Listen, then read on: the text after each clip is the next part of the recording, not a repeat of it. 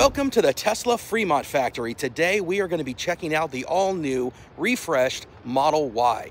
This will be the first time I've gotten to see it up close and the first time I'm getting to drive it. Stay tuned and let's check it out together.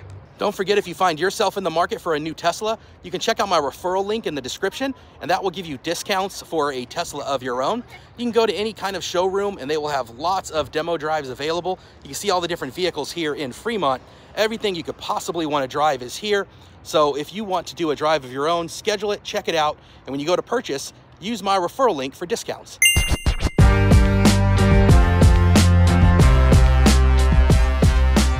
We're here kind of in an empty stretch. I want to punch it a little bit and let's see how it goes.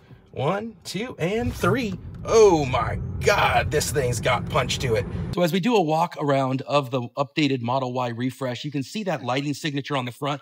Looks really amazing. It's got that kind of robo-taxi Cybertruck look to it. You've got the light bar there across the front fascia, but where the headlights are is actually down here.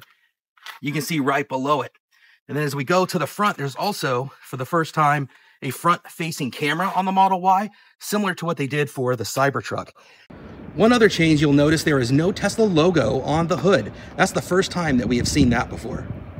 As we come across the side profile of it, it really doesn't look all that different from the Model Y that you're used to. So in this aspect, it's going to look very traditional and very much what you've seen before. But as we switch around here to the back of the vehicle, this is where you're going to notice a pretty big difference. So to wrap up this road test, the last thing I want to do, and you almost have to do, right, is try out FSD. So we're going to press here on navigation. We're going to return back to the Fremont factory. It's going to show us the route, and then we're just going to press this button here to enable FSD, and we are on our way. Now this is just a short trip, so it's not really a difficult test for FSD, but let's check it out together and let's see how it does. It's turning on the blinker to turn left, slowing down here at the end of the driveway for the business park. I kind of love that it didn't come to a complete stop, because most humans would not come to a complete stop either. Now it's got the right turn signal on, and we're coming up on the intersection for Fremont Boulevard. Probably turned the blinker on a little bit sooner than I would have, but now we're going to turn here into the intersection.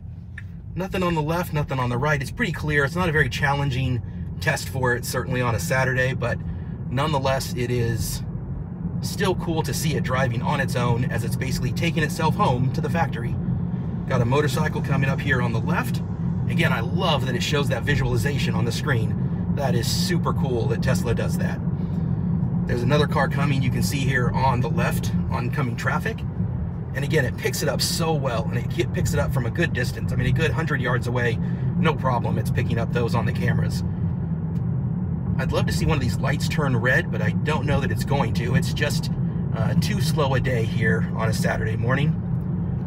But we're coming up here to this intersection with street lights, and I think what it's going to do here is it's going to show us even the green lights, and it sure does.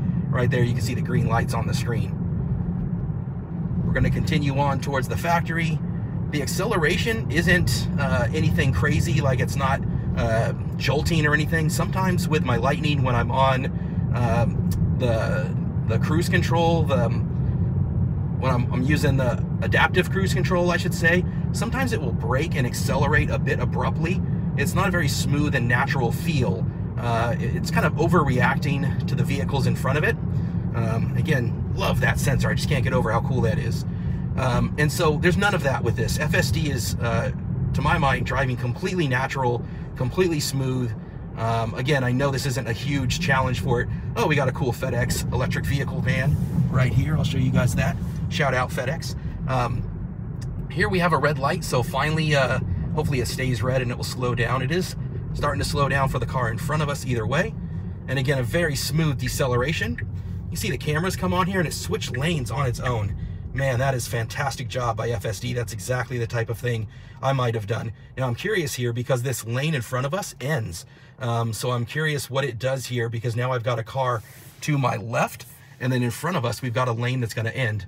Light turns green, it's gonna accelerate. Man, great job by FSD. I mean, absolutely perfect. It's got the left turn signal on to merge back into traffic. And here's another red light where it's coming to a complete stop. Now again, we've got another situation where it's going to need to go left because this lane ends and it actually goes to a freeway on-ramp. Now in this case, it does different than it did the first time. It's letting the car get in front of us, and now it's going to get behind it. So the first time it accelerated in front of the vehicle, and this time it saw that that vehicle next to us was accelerating, so it went behind it. Very smart decision. Again, you can see the cameras here popping on. And that's something that's cool here too that they've added on the steering wheel. For those that don't know, it has a turn signal stock, which did not used to be the case in the old Model Y. And with that, they've added a camera button here. So when we park, I'll show you that camera button. The cameras show up all the way around the car, and you can just press that quick access camera button.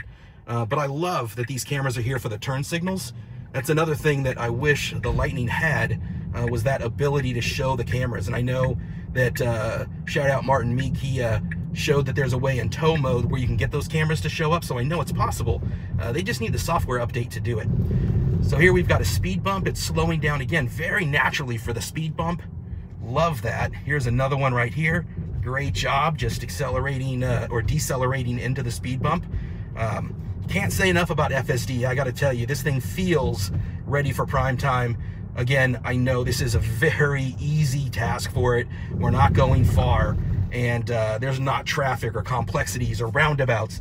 I wish I had more time with it and I could take it into more of a challenging excursion. But nonetheless, at a very basic level, it's very reassuring. It's very confident in the way that it's driving. So we're pulling up here into the factory again. They got a little bit of construction. You can see all of those vehicles here on the side of the display.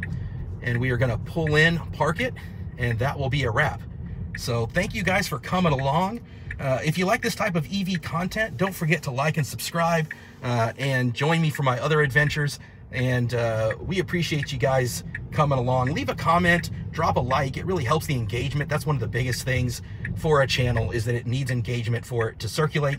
So if you've enjoyed this, drop a comment. Just say enjoyed it. Here you can see it came to a complete stop.